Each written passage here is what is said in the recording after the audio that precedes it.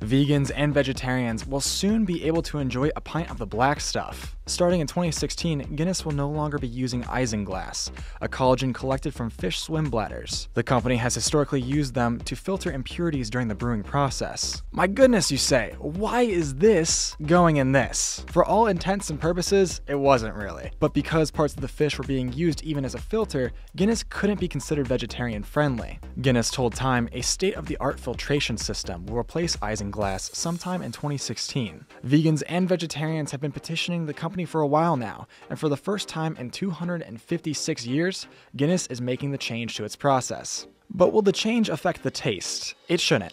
The isinglass is reportedly used to help the yeast settle faster, so it shouldn't have much of an impact, if any, on taste. With the beer soon becoming vegan friendly, many more people will have a chance to taste for themselves. For Newsy, I'm Ryan Beek.